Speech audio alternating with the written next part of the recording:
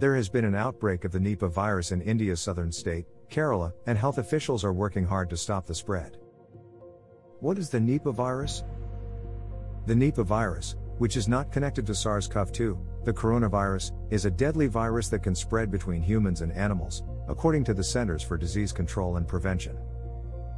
Outbreaks often happen in Asia around Bangladesh and India, according to the CDC. The virus often comes from fruit bats. It can also harm pigs and humans. What are Nipah virus symptoms?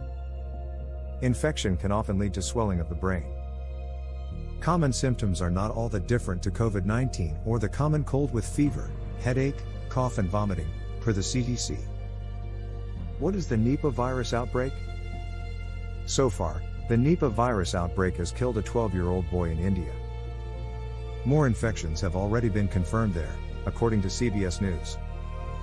India's government has stepped up contact tracing efforts, identifying, quarantining and testing people who may have come into contact with the young victim, according to CBS News.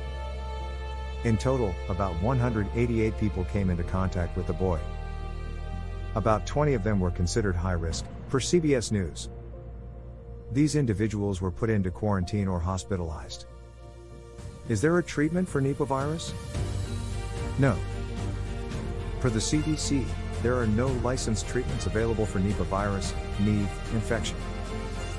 The CDC recommends supportive care, including rest, hydration and treatment of symptoms as they occur. Should you worry? Overall, Kerala seems to have the situation well under control, and there is little cause for worry, according to weather.com.